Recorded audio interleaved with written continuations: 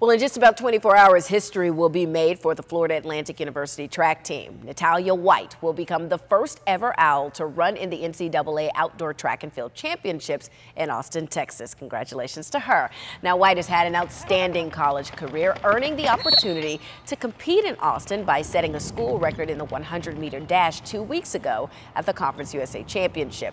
She ran a season best 11.16 in the 100 in the East Regional, and Whyte won the 200 with a time of 23.28. The Auburn transfer is hopeful this will be the start of a new tradition for FAU track and field.